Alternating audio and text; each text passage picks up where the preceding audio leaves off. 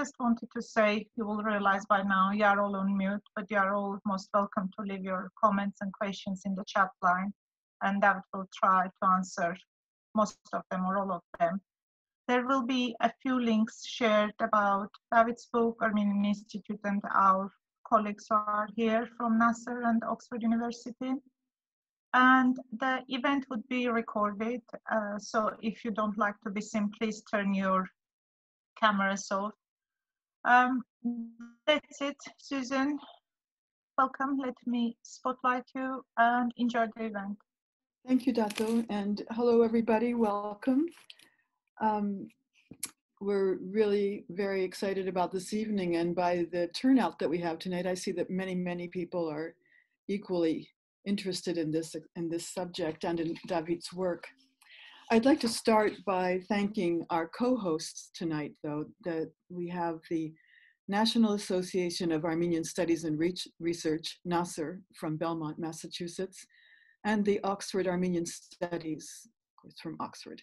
And our special thanks to Mark Mamigonian and to Professor Theo von Lint for their help for this evening, and also to our own, the Armenian Institute's Nick Matayo, who's our program manager, who has organized this evening. We also want to thank the National Lottery Heritage Fund, who has continued to support us for this. So tonight we're welcoming David Zakarian, and he will be talking about his book, Women Too Were Blessed, the portrayal of women in early Christian texts. It's recently published by Brill, and there is a link in the chat line for you. And it's published in their series on Armenian texts and studies. And as Tato said, we welcome David as we begin this month that's dedicated to a celebration of International Women's Day. We're just calling it Women's Month for this year.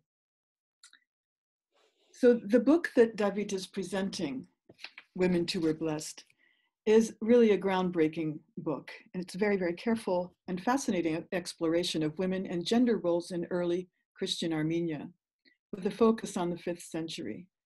But I believe that David will also be talking about how, in what ways, the information in this book, the situations, the actions of the women are relevant today. There's going to be some discussion of its contemporary relevance. He examines the representation of women in 5th century Armenian literature and historiography, and how the ecclesiastical authorities envisioned the roles of women in the society. But he's also looking at what he can glean from all of these texts about the women themselves, both before and after Christianization. So it reveals also aspects of women's daily lives and their lived experience of the time. As I said, the pre-Christian Zoroastrian context is included because it has, of course, a great effect on what happened immediately and long afterwards. So comparisons are then made during the Christian period between Armenians and the influences of their neighbors, such as the Syrian and the Greek traditions, and the literary works of all of these. David Zakarian is an associate faculty member of the Faculty of Oriental Studies at Oxford, at the University of Oxford, and an active member of the Oxford Armenian Studies Research Group. His PhD was focused on early Christian Armenia and women's roles there. So this is his dissertation, which he's made into a book. And a recent British Academy postdoc fellowship provided him with an opportunity to research the historical value of Armenian manuscript colophons. And he's allowed me to say that also David is a International Chess Federation FIDE master, and he writes about chess. So this little known facts about David. We'll have a question and answer period after David's presentation. You can write your questions in the chat line. You can start writing them anytime you wish, and we'll be reading them out to David when he's done with his own presentation. So I think without further ado, David, we turn over to you. Thank you so much for coming. We're really looking forward to this. Thank you very much, Susan. Thank you very much for your kind introduction. And I would also like to thank the Armenian Institute, the National Association for Armenian Study and Research, NAASR, and of course, Oxford Armenian Studies for organizing this book launch. As you mentioned, this book stems from my doctoral dissertation. And I chose this topic for two reasons. As a young scholar, you usually want to find some untrodden paths that no other scholar has been, or only few have ventured to go. And the representation of women in the 5th century Armenian text was one of them. And I was really very happy to come up with this idea. And the second reason why I decided to work on this topic was the extensive training in feminist theory and gender studies that I received during my master's in English literature and culture at the Aristotle University of Thessaloniki in Greece. So under the supervision of Carlos Gulbenkian, Professor of Armenian Studies, Theo Martin van Lint, I started this work in 2011 and finished my dissertation in 2015. I put it aside for a while and began working on it again in 2017, trying to turn it into a book, and it was published in this year, actually 21st of January. Now, the main focus of the book is the 5th century. And I want to say a couple of words why I decided to choose the 5th century in particular. The significance of this century in the intellectual and political and cultural history of the Armenians cannot be overemphasized. So if we look at it from the political point of view, we have the abolition of the Arsacid rule in Armenia in 428, which means that Armenia loses its statehood and becomes largely part of the Sasanian Empire as an Marspanate. And of course, we have the political developments in 450 and 51 when the Sasanians try to reimpose Zoroastrianism on Armenians. And we have the Battle of Avarayr in 451 when a large number of Armenian nobility perished.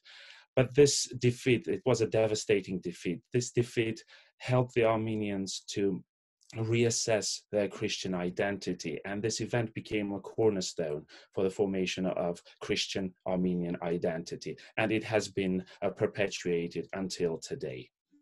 So this much about the political importance of the 5th century. Of course, there was another uprising against the Sasanians, but overall, this was a very tumultuous period in the Armenian history. From the cultural point of view, I should say that the 5th century is the outset of the formative period of the Armenian Church, when the written texts sponsored by the Armenian ecclesiastical and lay elites attempted to conceptualize the socio-political and cultural developments that were stimulated by the adoption of Christianity at the beginning of the 4th century.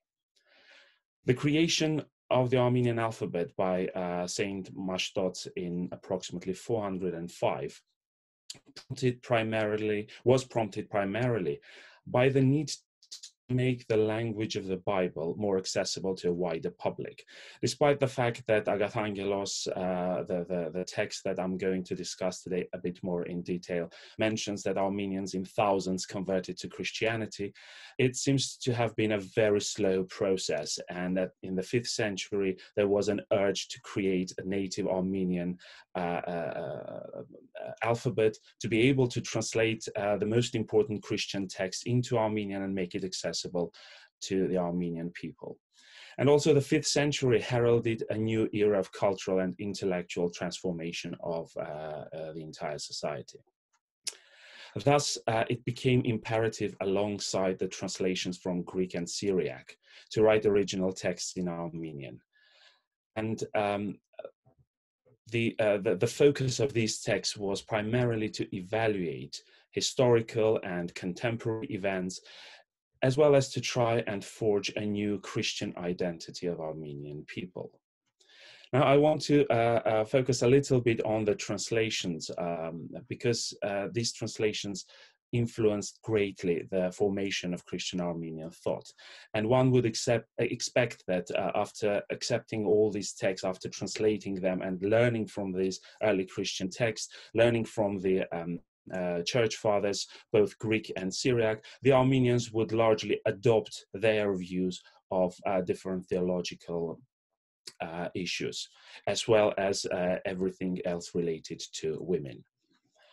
Now, it has been shown by many studies, including studies by Elizabeth Clark and Susan Harvey, that in patristic literature, the sin committed by Eve is often overemphasized and presented as the main reason why women ought to be considered inferior to men, and they have to submit to their authority. And the most common biblical text that was quoted comes from the New Testament. It's the epistle of Saint Paul to Timothy, from 1 Timothy chapter 2 and verse 11 and 14, and I will quote this. This has been used many, many times in the patristic literature. So according to the text, Saint Paul instructs Timothy and says, "Let a woman learn in silence with full submission. I permit no woman to teach or to have authority over a man. She is to keep silent. For Adam was formed first, then Eve. And Adam was not deceived, but the woman was deceived and became a transgressor." So as you can see here, we have two aspects. One is that Adam was formed first. So we have some sort of hierarchical division. Adam came first, so he's more important. And the second one, that it was Eve that first transgressed, she was deceived. And this was largely used by both the Greek and the Syriac church fathers to show a lower status of women, the secondariness of women. Of course, there were some others, some other church fathers, but what I would call a peripheral view on this, that thought that through Virgin Mary, women were also saved. And this was another view that was presented in these texts, in the text of the church fathers. So when in the 5th century, the Armenian ecclesiastical authorities began the translation of this text, they had to take a stance to a certain degree. How they are going to look at and present the role of women in society? Are they going to accept the view that women are secondary, or they are going to put this aside and focus more on the Virgin Mary? So I'm going to speak about this later, how I discuss this in the book. For the Christianization of Armenia, we have two narratives. One represents the Syriac strand of Armenian Christianity, which is largely based on the doctrine of Adai, and it is the text has reached us anonymously, and the title is the discovery, the martyrdom and the discovery of the relics of Saint Thaddeus the Apostle and the Virgin Sanducht. Now, this first text tells us the story from the 1st century. Most likely, and most scholars agree with this, it's a legendary story. However, it has a very interesting plot. We have Christianity coming through a male figure. We have Saint Thaddeus, the apostle, who comes to Armenia to convert the Armenian people. And there he finds Sanducht, who was the daughter of the Armenian king Sanadruk. And after Sanducht is converted to Christianity, we see that in the narrative, she occupies a central position. And she starts promoting Christianity, teaching Christianity, preaching, and converting. So I stress these words because, as I mentioned, in the New Testament, there was this statement that women should be silent, and I do not allow them to teach and preach. But in this text, in this narrative, we have the focus on her ability to change the society, to bring Christian ideas and ideals to people, and by her sacrifice, she is of course eventually martyred. By her sacrifice, she also manages to convert a large number of people. So this is one of the stories of Armenia's Christianization. The second story, which is much more influential in the Armenian tradition, is the history of the Armenians by an enigmatic author, Agathangelos. I'm not going to speak a lot about this, but again, the main trend that you could see there is that Christianity comes to Armenia through a male figure. But most importantly, we have a female agent who is present there in the middle of the narrative, without whom this Christianization is virtually impossible. So we have the Roman nuns, Hripsime, and her companions who come to Armenia. They are martyred there. They shed their blood on the Armenian soil, as a result of which then Saint Gregory comes out of the dark pit and converts the Armenians. Now, as one of the editors of the Armenian Text and Studies that published my book, Valentina Calzorari has worked a lot on this. And I would like to refer to what she wrote about this episode, with which I absolutely agree. When we read Agathangelos' text, we see that the physical body of Hripsime and her companions are put in the foundation of the Armenian church, because the first martyria, the first churches, are built where they were martyred and where they were buried. So physically, we have their presence at the foundation of the church. But the same happens also from the symbolical point of view, because as Saint Gregory himself tells us in the teaching, women shed their blood on the Armenian soil, and only because of that the Armenian people can be saved. And these women, Hripsime and her companions, become the intercessors between the Armenians and God. So we could clearly see here that their role in Christianization of Armenians is essential. Without them, it wouldn't have been happening, wouldn't have been possible. Another element of St. Gregory's teaching that I want to speak about is linked to the title of the book, Women Too Were Blessed. These are actually the words that are pronounced by the head of the Armenian Church, by the founder of the Armenian Church, as it is presented nowadays, by St. Gregory himself. He says, and I quote Robert Thompson's translation of this passage, "Women also were blessed on account of the virgin birth, which was from among them." And I want to read also the Armenian one, because I really like how it sounds. Եվ կանայք որ հնեցան վասն կուսան ծննդյանն, որ ի նոցանեն.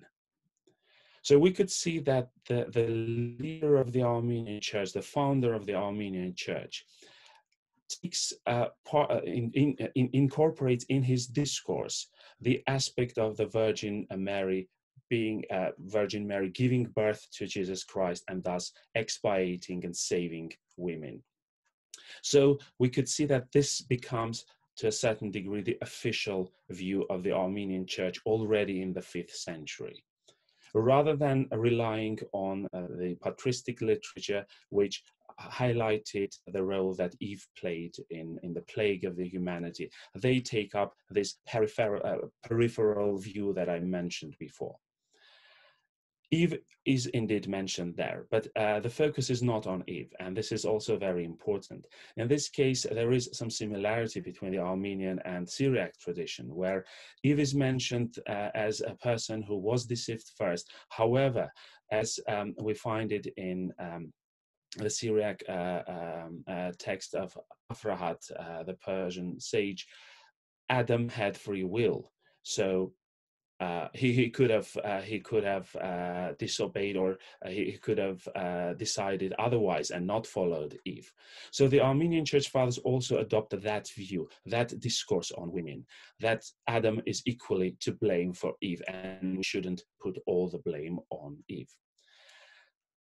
Thus, we could see that the narratives of Armenia's Christianization clearly show a women agency there. We have very powerful women.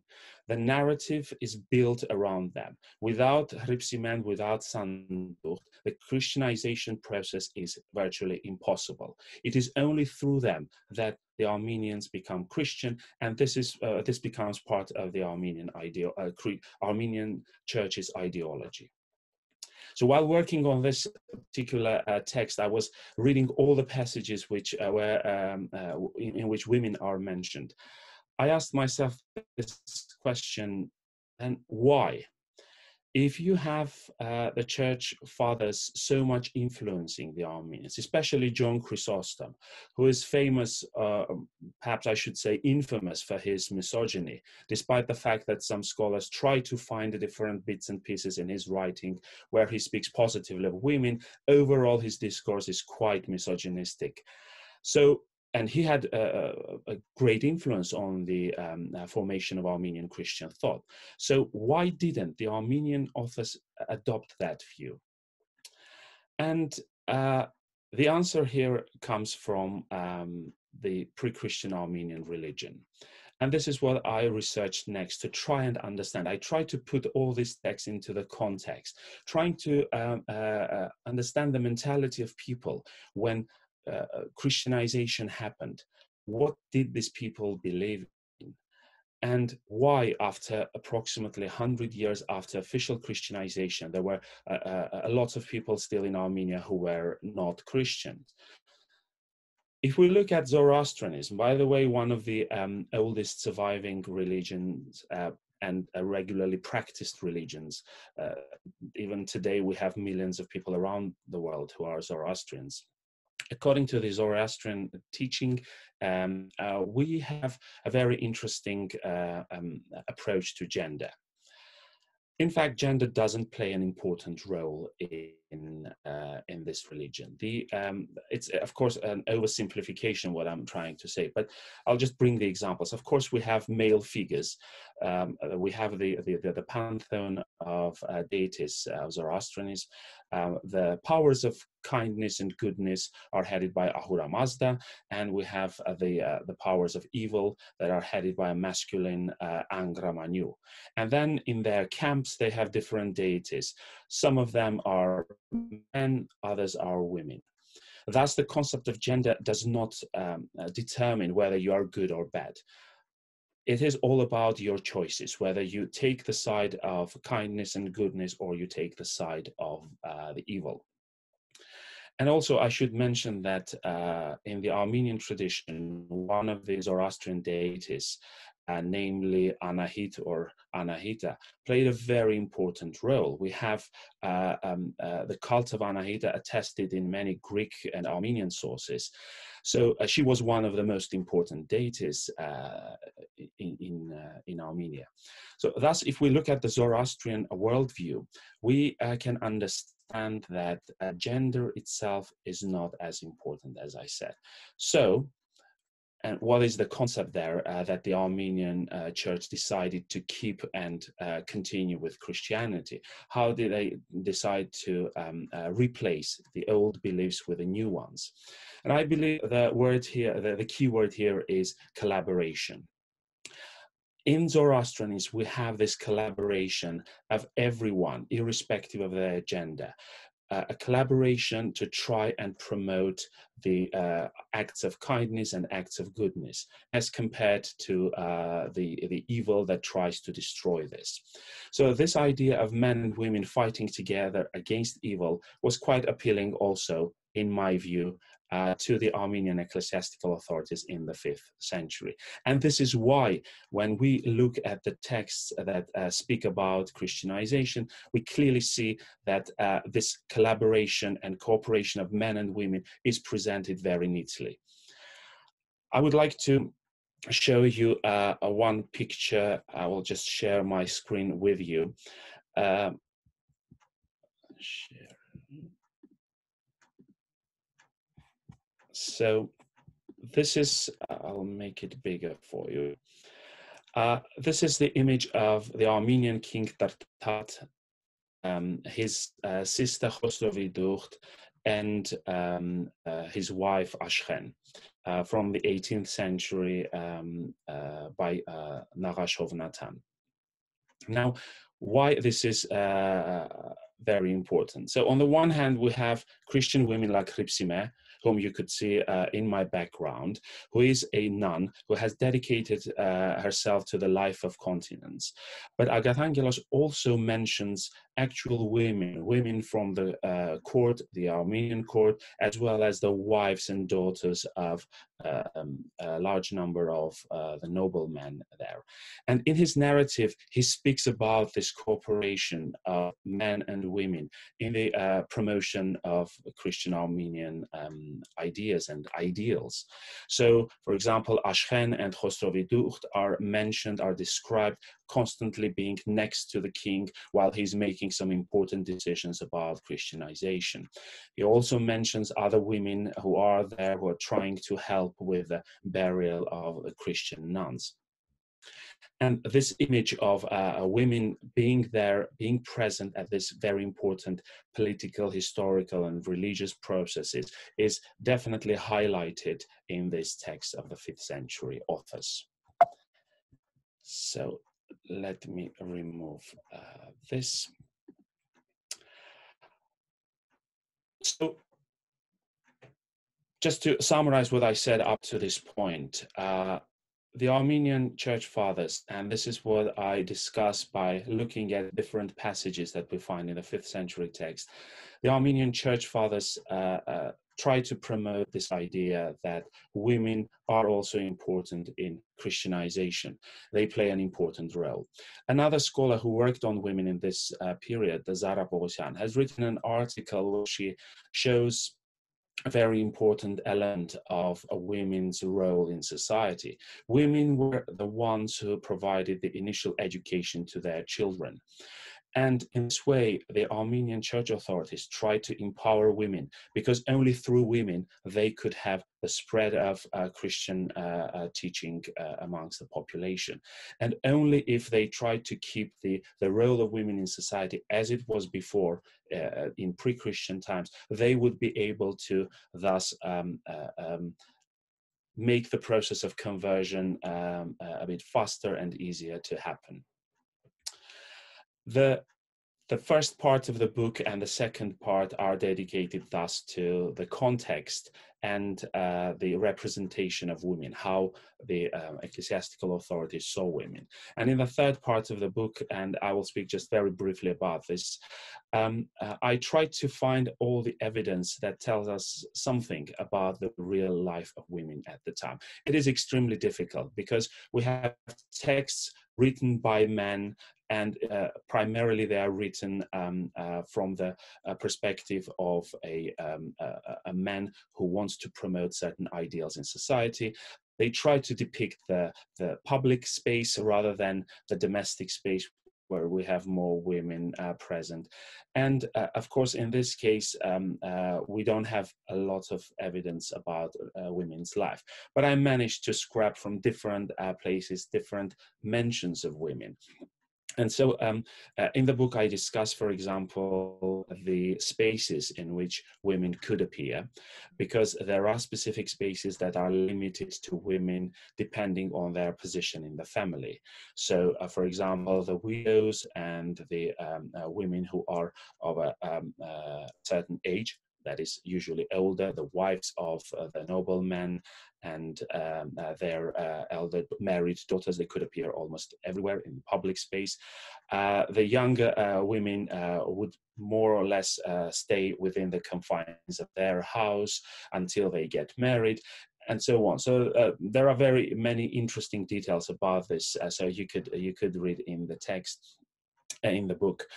But one of the examples that I want to bring is, of course, the example of a fantastic woman, powerful queen, a very controversial figure, I would say, Queen Paranzem.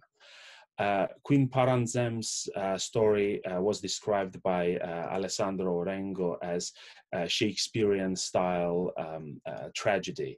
And indeed it is that sort of tragedy, because she was a remarkable woman. When her husband was killed, King Arshak, her second husband, was taken as captive and killed by the Sasanians, and then her son, King Pap, was still a hostage with the Greeks. Paranzem becomes the head of the state, but also head of the Armenian army. In the absence of the commander-in-chief, who was also imprisoned, so Paranzem leads the army of 12,000 soldiers, elite soldiers, and she organizes this fight against the defense of Armenia and fight against the Sasanians. She fails eventually. However, it shows that she had the power and authority, and the army followed her. And I hope one day just to write, I know there are some biographies of Paranzem, but that's a remarkable person, and I think we should speak about her more in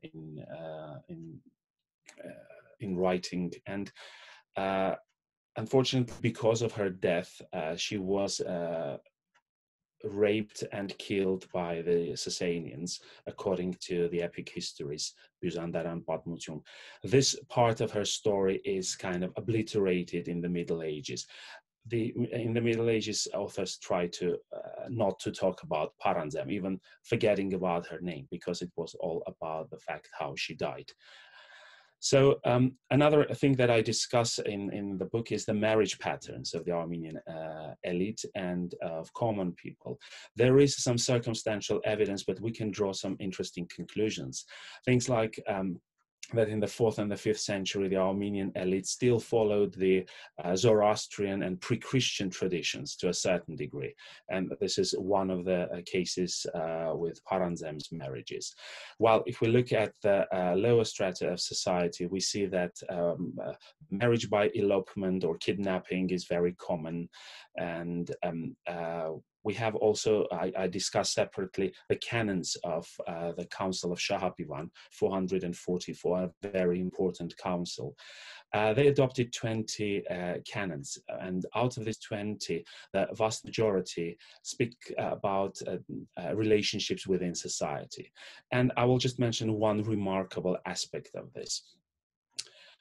When speaking about certain transgressions, the church leaders adopted canons in which they provide equal punishment to both men and women.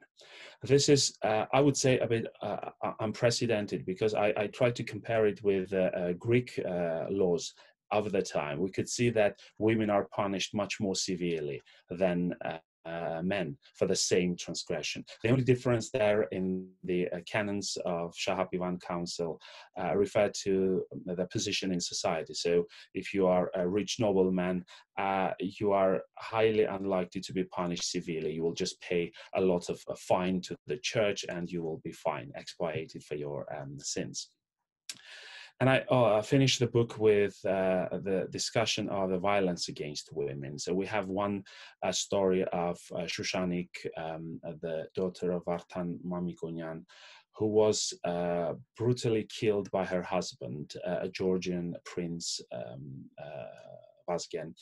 And this story was created in Armeno-Georgian bilingual environment, and it tells us the story of a woman who suffered for her faith. So it has a lot of elements of hagiography, but most likely it is a real story if you start analyzing the details. And this is one of the instances of domestic violence that we find in the text from the 5th century. But one of the most intriguing things that I found there was the reference to a certain chivalric code. We speak about the 5th century, and it's of course anachronistic to mention this term, but there was a certain code of behavior where women were not mistreated. They were not mistreated if they were of a higher social status.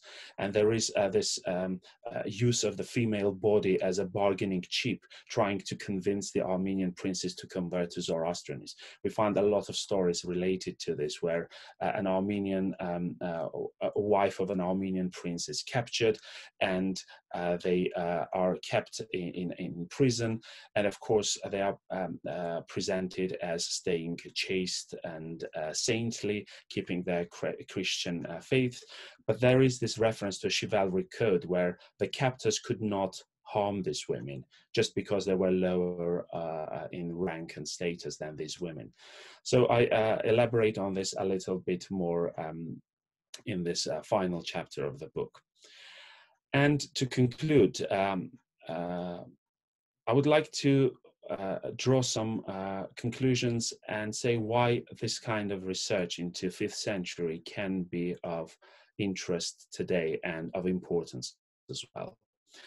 In 2019, I was invited to Harvard to speak at an event, a fantastic event, about Armenian history. That was, there were researchers who spoke about their research into medieval and early Christian Armenia, and try to draw a link between this research and today's realities and see how it can be used for today's audiences. And this was the first time when I started really thinking about these connections. And later on, when I traveled to Armenia, I will share my screen and show what I saw there in Echmiadzin, in the Holy See of the Armenian Catholicos. Just a second. So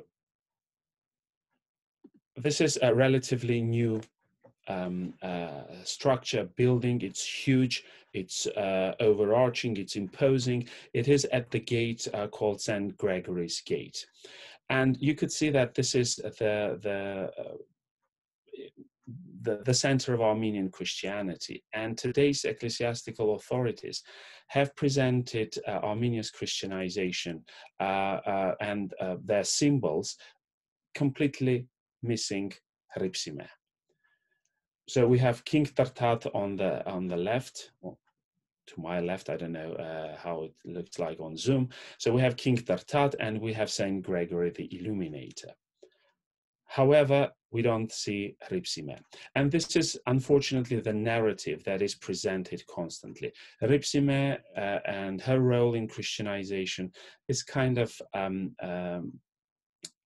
either downplayed or completely ignored, depending on what we're talking about. They are kind of idealized and presented as ideal women, and that's it.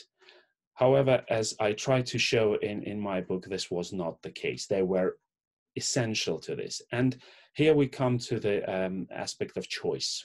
We have the ecclesiastical authorities of today's Armenia who consciously made this choice to omit Ripsime from this image. And I think this is the misinterpretation and misreading of Agathangelos' text, because Agathangelos and his circles wanted indeed to put Ripsime at the center of it. If you remove Ripsime from that story of Christianization, the story collapses. It doesn't stand there. I would add also not only Ripsime, but also King Tartat's sister Hostoviducht, because it is Hostoviducht who sees the vision, divine vision, which says that only Gregory can now come and save the Armenians who went mad after killing Ripsime. Thus, I hope, at least with this research, to try and slightly change the discourse in the Armenian Church. And I hope I could see that some of the representatives of the Armenian Church are in this room and are listening. I will be happy to discuss this in the question and answer time, but I think this is very important, that we actually present what we have, and we have very powerful women in the starting from the 5th century and onwards, and we need to celebrate them. And on this note, I would like to stop, and I'm open to questions. Thank you very much for your attention.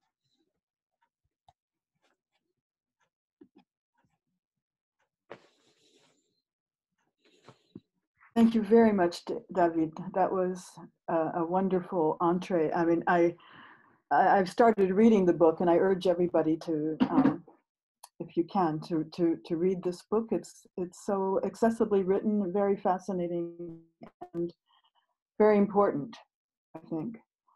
David, I'm not quite sure where to start. I have so many questions myself, and we have them piling up in the chat line. But just to follow on with what you were just talking about, you say that there was this transition in the 5th century, but actually early Christianity, of course, had many strong women, many women central to the story, and Jesus certainly treated them in a way that was very, not just respectful, but underlining their importance. So transitions were made between then and later. It's very interesting to hear you talk about the Zoroastrian thought patterns carrying over into early Armenian Christianity as well.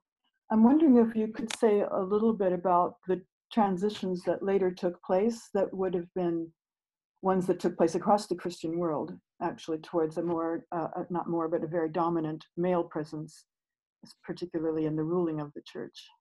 Yeah, it is actually a very vast and important question, and it has been studied from different perspectives, especially the Greek and Syriac one. I could give an example from the Syriac tradition. If we look at the work of Susan Harvey, so she highlights a very important change that happens in the 4th and 5th century. So in the Syriac tradition, again, the female figures of pre-Christian Syriac tradition and religion were very prominent, and they were presented in the literary works. However, starting from the 5th century onward, most likely under the influence of Greek Christianity, again, slowly women are put aside, slowly they are forgotten, slowly their role is downplayed, and we have a more patriarchal society's mentality presented in these works. So this is a kind of process that in the initial centuries we have many women.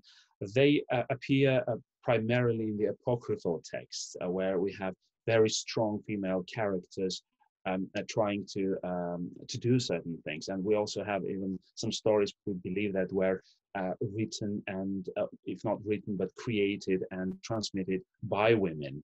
This is also a common thing. But slowly they move away from the mainstream Christianity, and they become more like apocryphal or hidden or peripheral stories.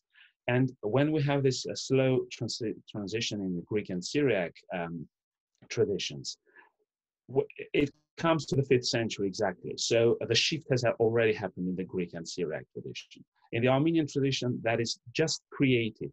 This is the moment in the 5th century. It has no previous history. So they need to create something new. And interestingly, they adopt that relatively more positive view of women's role in society. We should not forget, it is still a patriarchal society. We have the male figures as the patriarchs, but this concept of cooperation is presented there, and is part of, I would say, the customary law, because it's kind of the mentality of people. People lived with religion. Religion, unlike today, was part of their daily life. So it was very important in the 5th century to adopt something that would appeal to a large number of people in society.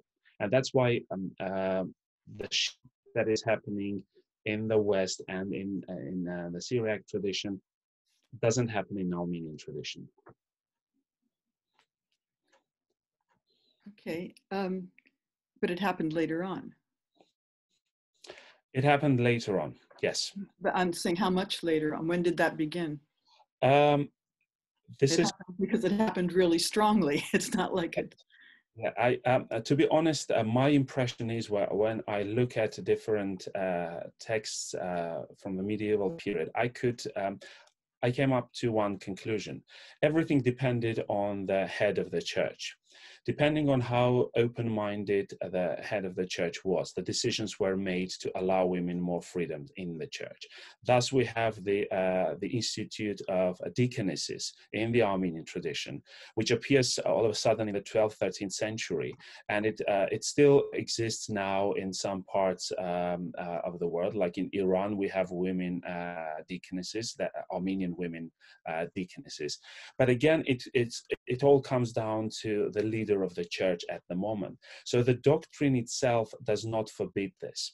Even we have this very interesting 9th century text, the Mashtot, the ritual book of the Armenian church, which mentions a procedure how to ordain deaconesses. It mentions women deacons.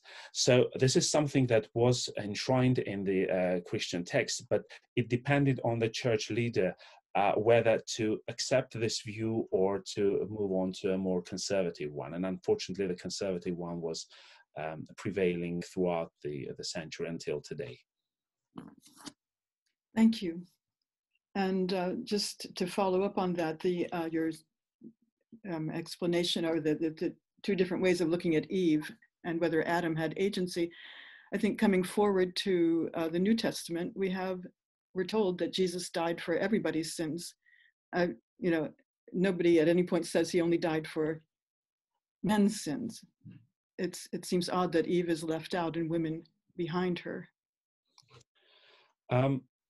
It is, if we look at the patristic literature, we could see that starting from the 2nd century, I would say, we have this text, Tertullian, for example, in the Latin tradition, calls the women the gates of devil, something like that, and it is perpetuated by the author. So it's like men writing about this, interpreting the Bible and Old and New Testament, and providing their interpretation. We don't have women doing, well, we do have, but we haven't, they didn't become a mainstream narrative there.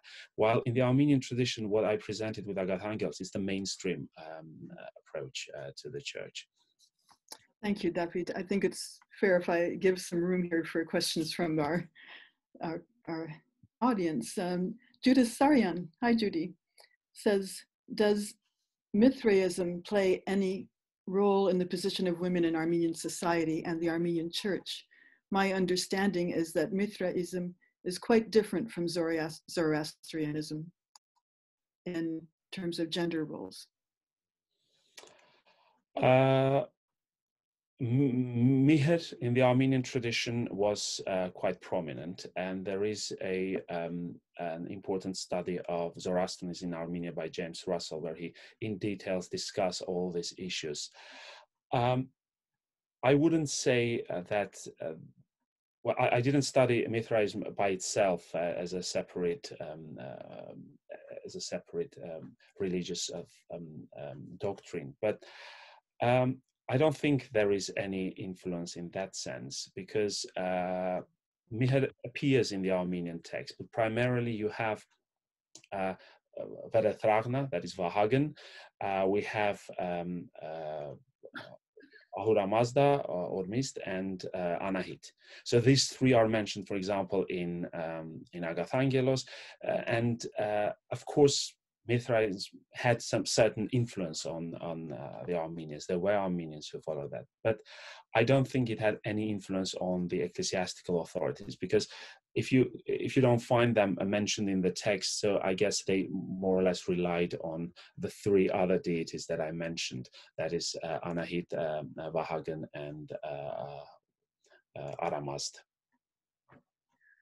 And another evening would be really interesting to pursue the different varieties of belief systems that existed in parallel with each other, continuing, of course, into later centuries.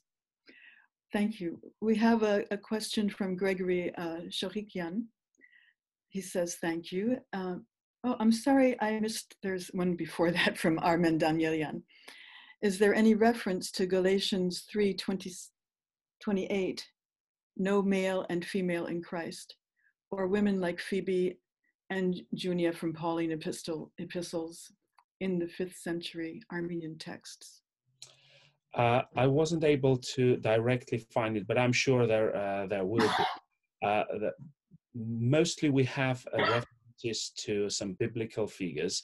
So, for example, in his teaching, Saint Gregory mentions some prominent female figures of the Old Testament, and they are quite representative because they are also very powerful women who change the course of history. So they are mentioned there, and I can't now remember any specific reference to this, but that they use the intertextual reading of Christian texts. They basically take and use specific images which fit their narrative, and they try to promote it as a specific view. So I wouldn't be surprised to find that sort of thing. I myself, I didn't find it, but it is again the same concept that they are joined together. I'm sure we will find it in some of the texts. Thank you. And now for Gregory Shorikian. He says, I wonder whether Christianity itself gives, this is sort of like what I asked you earlier, enough ground for the women's high role. The first witness of resurrection is Mary Magdalene. In Romans 16, Paul talks about Phoebe, and now these are all connected, who's a deacon. 1 Timothy 2 has many different interpretations, including the one that the Grapar provides. Also, the early Christian document, like the Apostolic Constitution, talks about women very highly. So there's enough and ever more ground in Christianity itself, despite some individual shortcomings. Do you have any further? I absolutely agree with it, and that's why I'm saying that it is the role of not only scholars but also the church itself to promote these views, because these texts are there, and we also need to a little bit think about the 21st century if we want to have more younger people in the church, and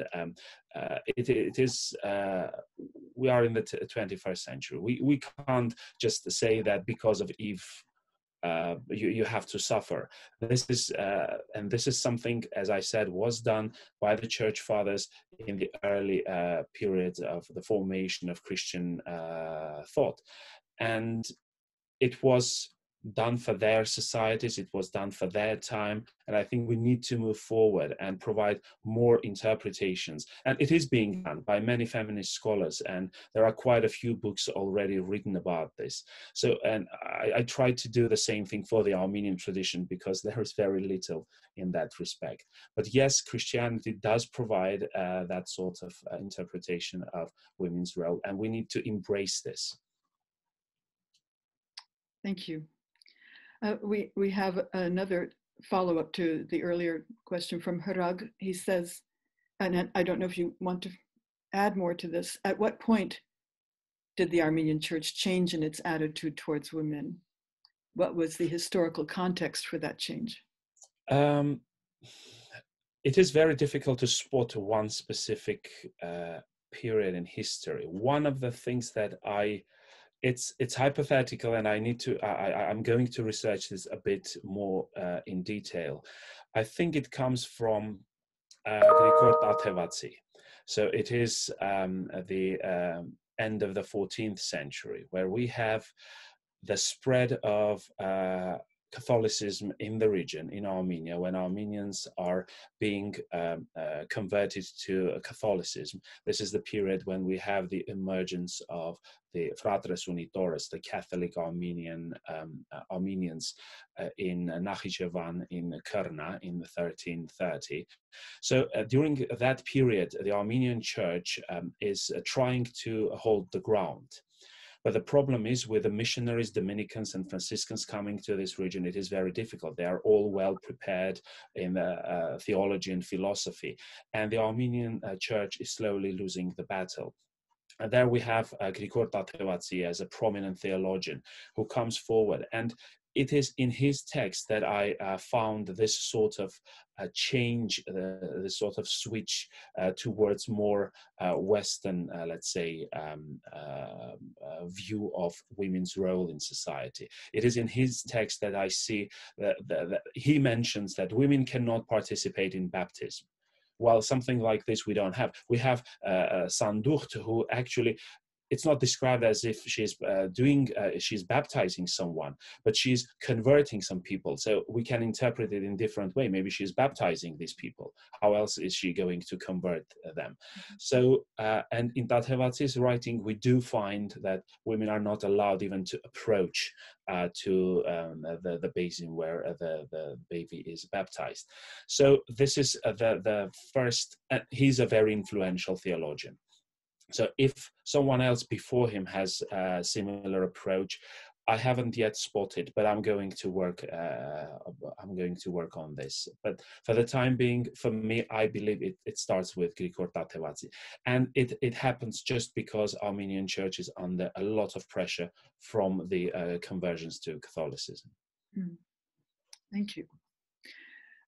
Gregory Shohikian has added to his earlier, or to what you were saying earlier, by saying that we also had women Vartabeduhis in Yulfa until the 18th century. Roberta Irvine is brilliant in showing that. So there's further reading for everybody.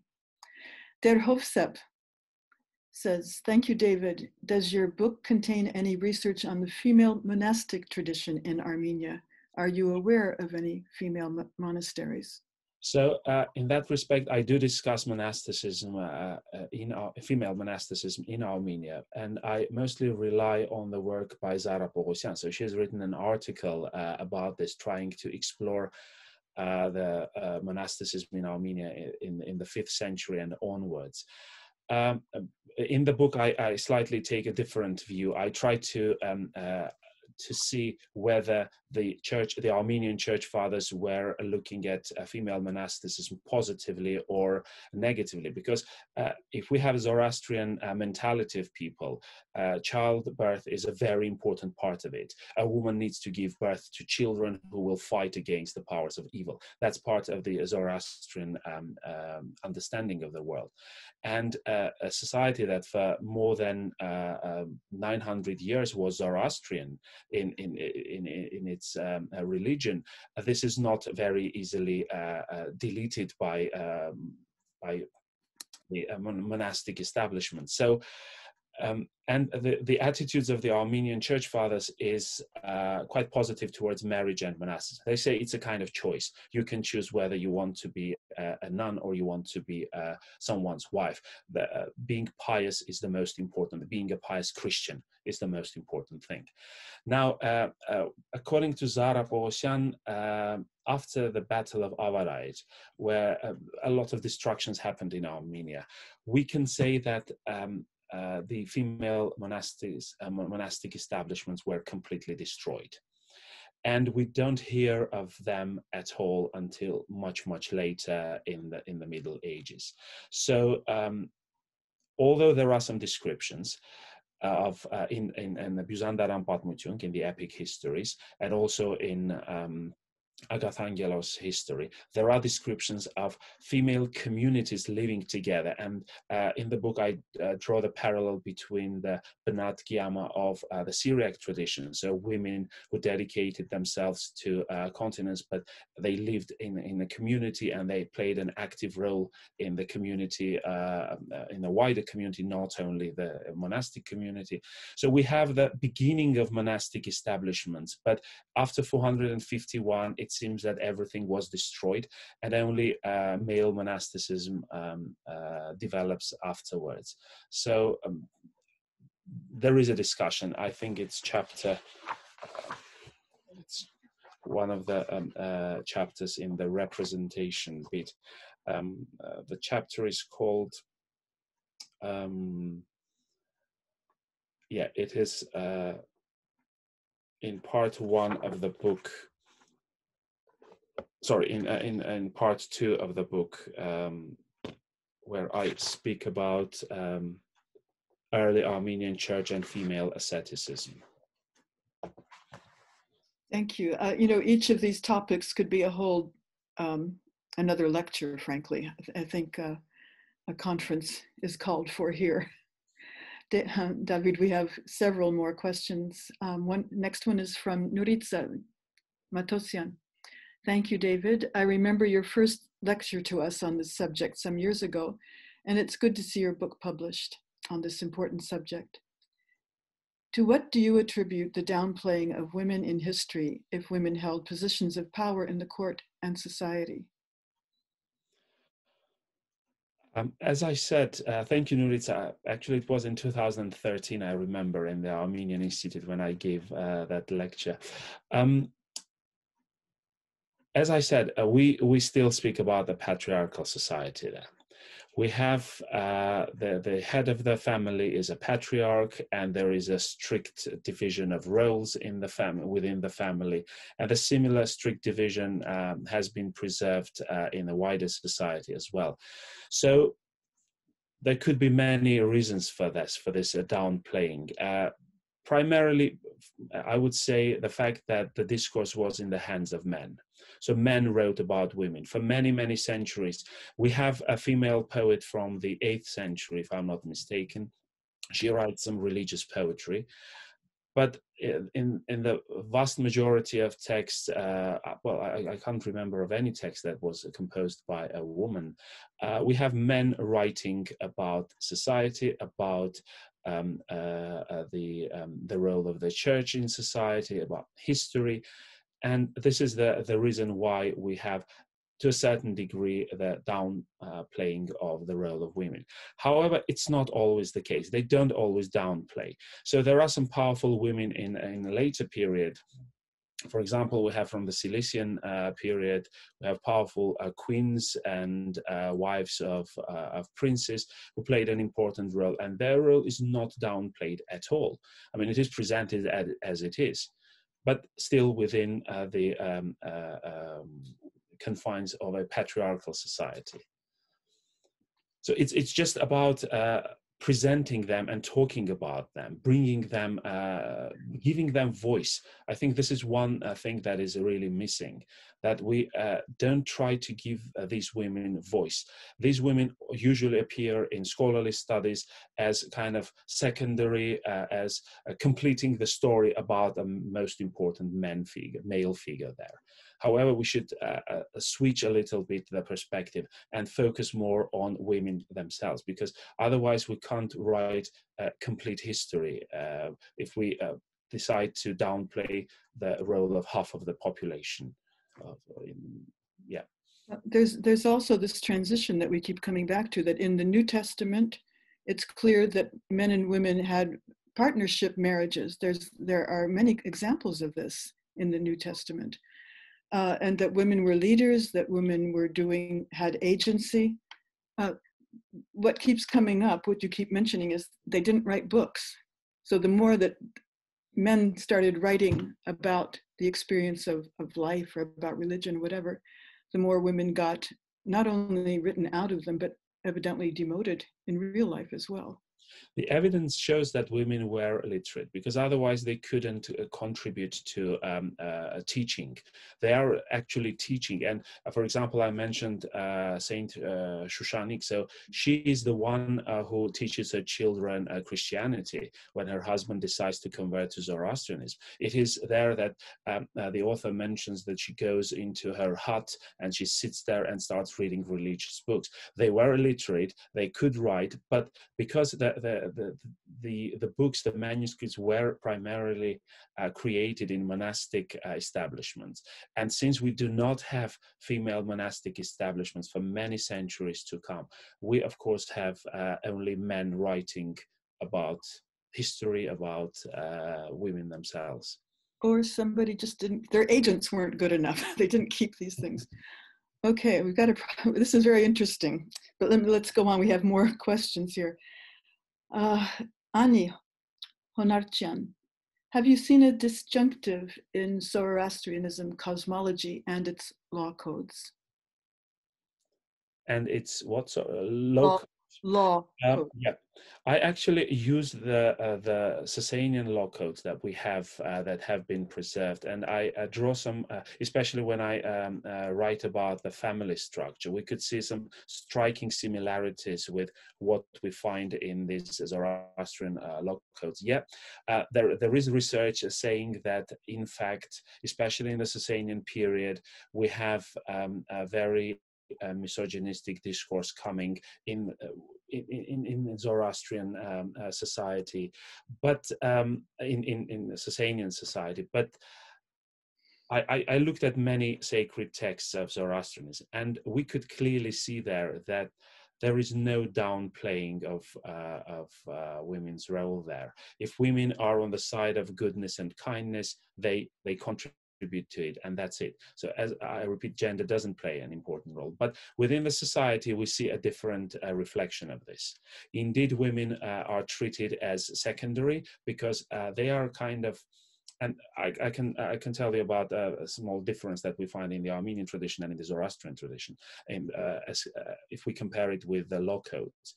So in Zoroastrian law codes, in the famous one, the Madigan Hazar Dadastan, that's approximately the title of this book, we see that women have to be represented by men in public disputes, in everything. So the head of the family or her husband should represent her there, and she has no right of, and she ties her, she cuts her ties with her family when she gets married, and she becomes part of her husband's family. This was analyzed by Anahit Berikhanyan as well when she writes about the law code, and she explains about the structure of Zoroastrian society. In the Armenian tradition, for example, we don't have that cutting ties with the wife's family. A woman marries into a family, but she keeps the ties with her paternal family as well. And this is a big difference that we see in Zoroastrian, in Sasanian law codes and in Armenia. And as I said again, with the punishment, for example, the 5th century, the Shahapivan canons establish same punishment to men and women, while in Zoroastrian, in Sasanian law code, it's not the case. Women are punished much more severely. So this is why sometimes some scholars believe, and I also agree with them, that the Armenian Zoroastrianism was not pure Zoroastrianism as we know from the Sasanian and Parthian sources or Achaemenid sources. The Armenian Zoroastrianism contained in itself also the beliefs of, the Indo-European customary beliefs that the Armenians had. The Urartian, several deities were incorporated into the pantheon of Armenian Zoroastrianism. For example, we find in Vahagan, in Verethragna, that he has characteristic features of the Urartian god Tesheba, which is absent in the Sasanian Zoroastrianism. So it was a different version of Zoroastrianism in Armenia. And in that sense, yeah, we can draw some parallels, and we have to be very careful with this, but we don't see any complete overlap. Thank you. A very full answer there. Arthur Zakarian says, thank you, David. This is incredible. What was Saint Vartan Mamikonian's perspective of women in the 5th century? Do we know about that? We don't. We only have two narratives, two stories by Yerishe and Razar Parpetsi, who write afterwards, and they have a different agenda. They want to create figures that people can try to imitate. They try to create some ideology. For example, they draw, Yerishe, for example, draws a close parallel between what Vartan Mamikonian and the Armenian nobility does with a book of the Maccabees, that they go consciously and sacrifice themselves for their faith. So there is a specific agenda, and they write from that perspective. And so we don't know what Vartan Mamikonian himself thought. But one thing that I just remembered, perhaps I could add, it comes from the same story. When the Battle of Avarayt happened and women, Armenian women who did not take part in this battle stayed behind. So the vast number of the noble families lost their head of the family, their junior members. Some were imprisoned and taken to Iran. And Yerishe and Razar Parpetsi describe the sufferings of these women.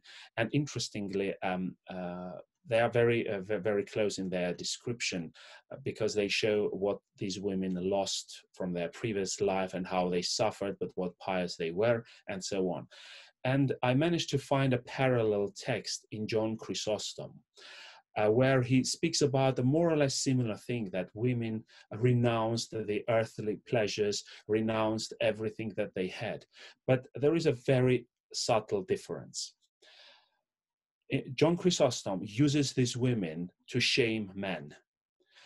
He basically says, if women can do this, you men can do this too. You can renounce all the earthly pleasures. In the Armenian text, which follows very closely to John Chrysostom, and I'm sure that it was influenced by John Chrysostom text, this shaming is absent. It is just an encomium to women, trying to show how brave and how dedicated they were. And that's it.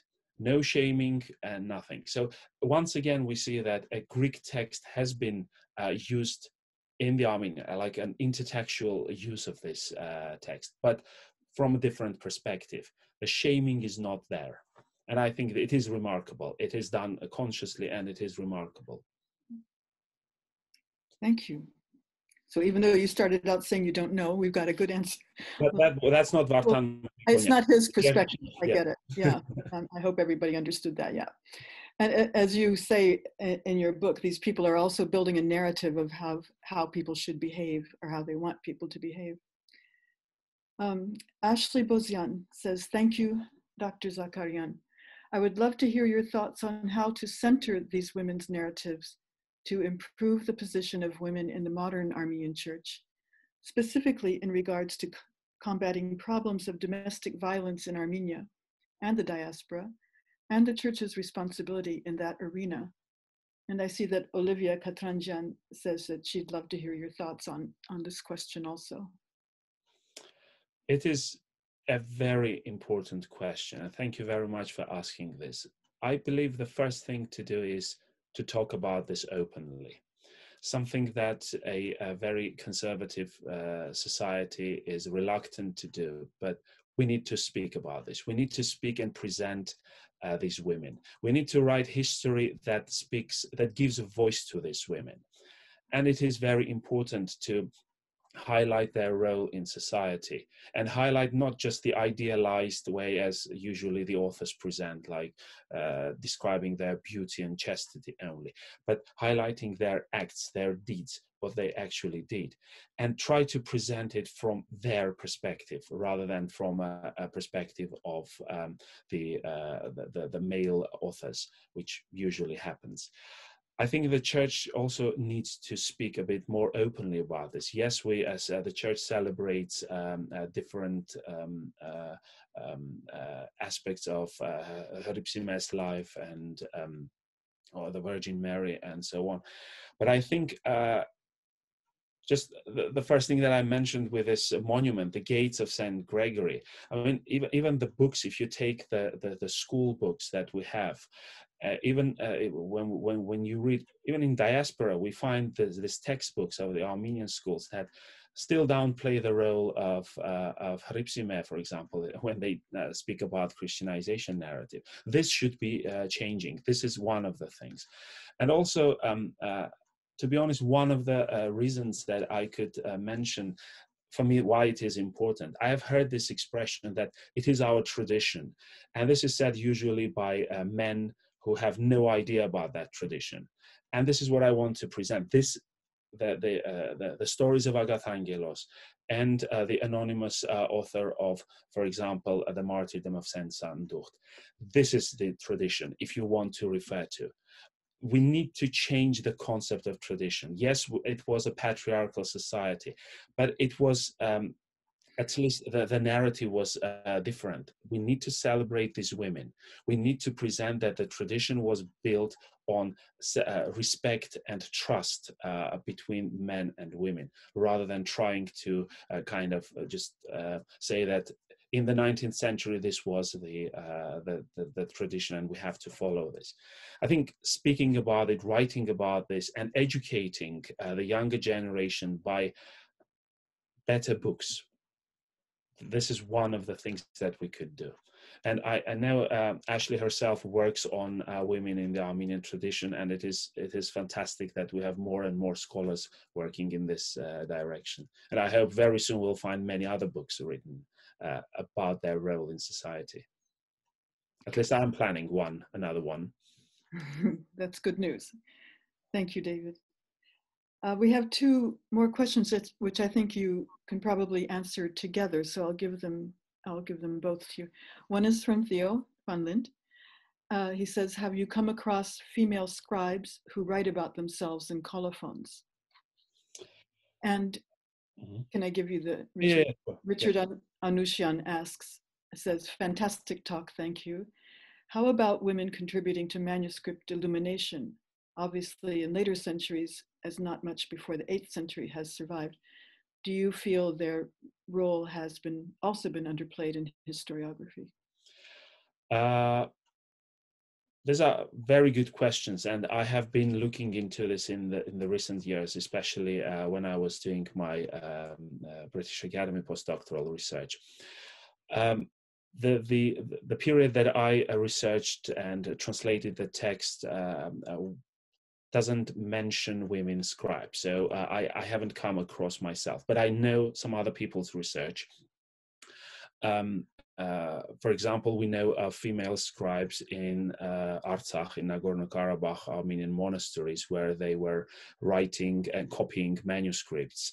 I know of one, I think it's in Walters Museum or in Getty Museum, I'm not quite sure, but there is another one, an illumination, which was done by a brother and a sister. So a woman's name is mentioned there as well.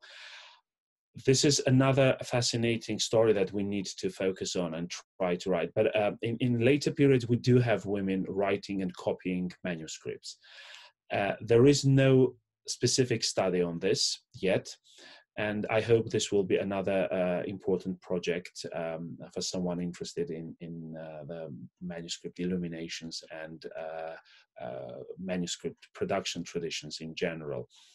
And but I should say that the colophons themselves contain a lot of information about women. And this is, again, understudied topic. We need to look into it and try to find, there are stories about their daily life. There are stories about how women would, I can give you one example, a woman who married into a family, but a tragedy happens within the family, and what she does, she sells all her dowry. So a woman kept her dowry and had the assets when she married into someone's into a family. She still brought these things with her, and she could control them. So she sells everything that she had to sponsor a manuscript, and the scribe says, please pray for the salvation of the soul of this woman, because she gave all her money for the sake of the member of the family who was suffering. And if in prayers you could remember her, that will allow her to find absolution to her sins, and she will go to heaven. So there are a lot of women mentioned there, and it is another research topic. I would encourage people, researchers, to look into this. Indeed, you've opened so many questions that people could and should follow up on. Theo has added that there is a 17th century woman copyist of Nardeg who has quite an interesting colophon. And yeah, I stopped in that at the end of the 15th century, so I didn't venture a bit further to the 17th. But thank you, Theo. Great. Nick has written to remind us that there is a feedback form in the chat line, and we would really appreciate it if you could fill that out. Tell us what you thought about this evening. It's important for our funders, but it's also important for us because we learn going forward. And I'm sure David would like to hear from you. And Dato has found the manuscript, it's in the Getty. That you mentioned earlier in the Getty Museum. Noritza has asked if you found discrimination against women in the law codes. Law codes come a bit later. We have Machitar Gosh's law code, and then we have Sambat Sparapet or Constable's law code, which is mostly a translation from French. But I looked into it. These texts are very important for our understanding of the role of women in society in medieval times. In early church canons, we don't have the discrimination, and this is very important to mention. In later times, we do have some sort of it's still a patriarchal society. We should always remember this. There were 3 studies of the medieval Armenian law codes, which were done in the 1960s. And their conclusion was, in general, that if we compare it to what we have in the neighboring cultures, they, of course, refer to the Muslim culture, because Armenia becomes part of the Muslim world, the Great Armenia. Women are still treated with much more respect, and they have much more, many more rights. But I think, I don't have a very thorough view on this, but I know that this kind of research has been done, and I think we see that women are treated slightly differently than men in the Middle Ages as compared to what we have in Shahabiwan canons. And one of our future big discussions should be about the many variations on what patriarchy means, because we use it as a word that covers the whole, lots of variations, even within one group of people. So we have some great lectures. Keep it up. Lots of compliments for you, David. You have to read the chat line here. Thank you. Thank you to everybody for listening. Thank you for your comments. Thank you. Nick is also putting in the links to our co-hosts. Thanks again to the Oxford Armenian Studies and to NAASR in Belmont, Massachusetts. And I can see there are a lot of friends from the States that are visiting with us tonight. Thank you for coming, middle of your afternoon there, or morning, as Tato said. And from Europe as well, Olivia, Brussels, all over the place. This is fantastic. Really, David, it's been great. And clearly there's a tremendous interest, and I think we need to have some follow-up on this. It would be really great. Do you want to say anything before we bid each other good night? Perhaps I want to say a few words about the cover of the book, and yes, that you could see there. So this is a photo done by my very good friend. Yes? I'm sorry, maybe people haven't seen the book. They don't know that that's the cover of your book. Oh, so.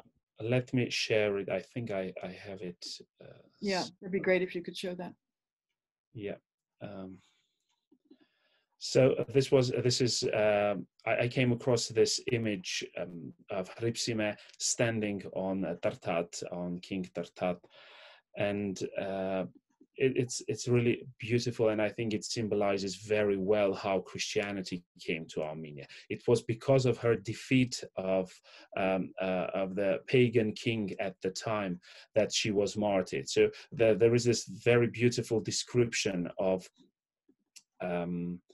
trying to find, there is a beautiful description of the fight between Tartat and Hripsime in his chambers, where Hripsime, empowered by the Holy Spirit, defeats Tartat, and this picture symbolizes it.